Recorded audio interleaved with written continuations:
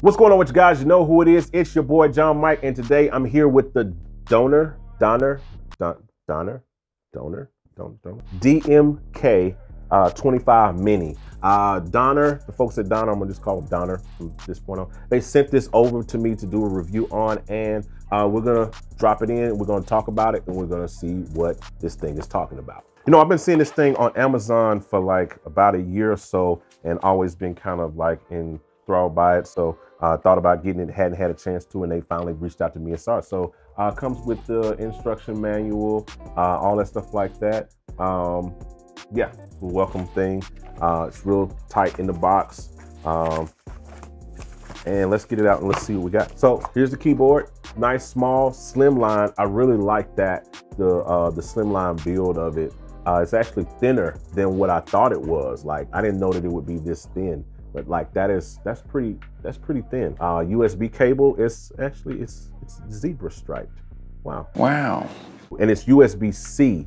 So boom, USB-C. So they packed a lot into this. You got the 8 pads.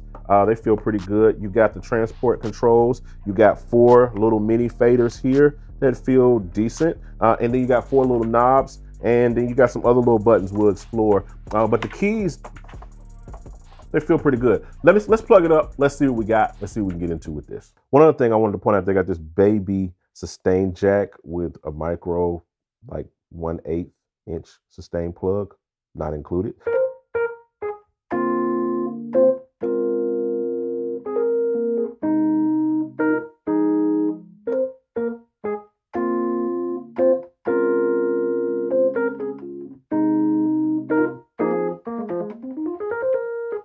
So it's pretty cool. You know, small keys. Of course, I have freakishly large hands. So one hand is almost bigger than the whole thing, but I can actually play some chords on this.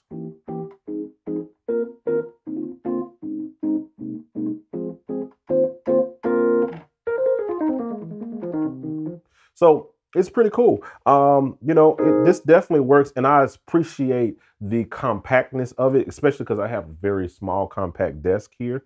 So I appreciate having very compact nature. It's not something that's too big. You have the transport controls, all of that stuff like that. You have, and that's really cool. Actually, a little light show that goes along with the pan. So let me get in there so you can see that. You probably can't see it on here. So if I go here, you'll see what I'm talking about. That's actually pretty cool. And I haven't seen that because like they got the little sliders on other little keyboards, but this one, the fact that it's got some kind of like visual component to it that shows you what you're doing. So it's modulation is on, modulation is off. That's pretty cool. Pads light up different colors, you know.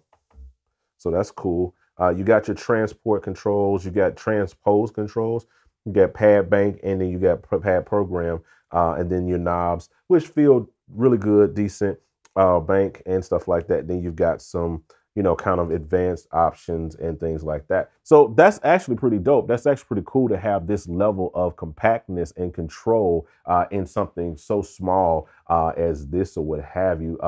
Again, keys feel good. It doesn't feel like, they don't feel cheap as I thought they would. I thought they would actually feel really, really cheap, but they don't. So here's the cons with this. It's small. You only get like, you know, 25 keys, but they're kind of really small, mini micro keys. Depending on what you need it for, this may not be a con for you. You know, something like this to kind of go in your bag, it's actually going to be pretty travel worthy. I would prefer maybe 32 keys.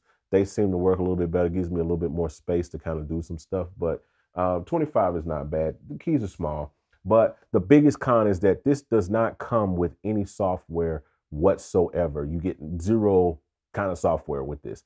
M Audio, they have cheaper keyboards than this, cheaper micro keyboards than this, and you get software with it. So, you know, you can take that for what it's worth. If software is not a big thing for you, you're probably not, if you're looking at this, you probably already got software that you can use with it. So it plugs right into whatever you're already using. But that would be my major con with it, is just the fact that it does not have any software. I mean, that's not too much more of any cons. The keys feel great. The pads feel great. Sliders and all of that feel great. has these little, you know, lights and stuff like that, which is cool. And it's in the $100 range. So you're going to spend $100 for something like this. That's going to give you, you know, some nice keys, some nice control, and things like that. So that's it. That's all I wanted to share with you guys. I hope this video helped you. I hope it blessed you. I hope it gave you something to think about. There's an affiliate link down below if you should decide that you want to purchase this. Go ahead, click that link. Helps out the channel, all those things like that. But the thing that's not going to cost you a dime for your time is you can hit the like button. You can hit the share button. You can drop a comment down below. Let me know what you think about it. And subscribe. Turn on notifications. I'll talk to you guys on the next one. I'm out. Holla at your boy.